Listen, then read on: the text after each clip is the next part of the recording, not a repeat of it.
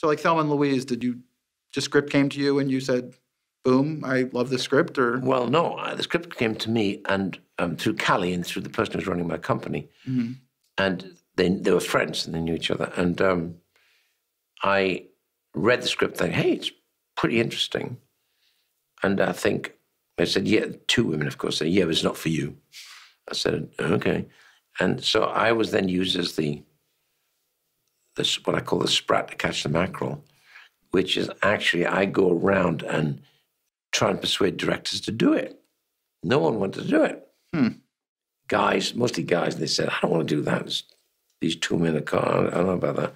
I said, well, that's the point, dude. They are difficult because they've got a lot to say about who you are. So obviously you shouldn't do the film right now, so you're definitely not doing it. And then I was then interviewing, because it was on a fast track.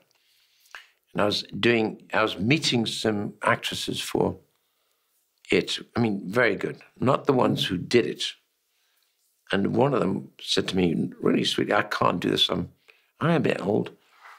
And she said, why don't you come to your senses and you do it? So I went, I did it. I said, you know what? Right.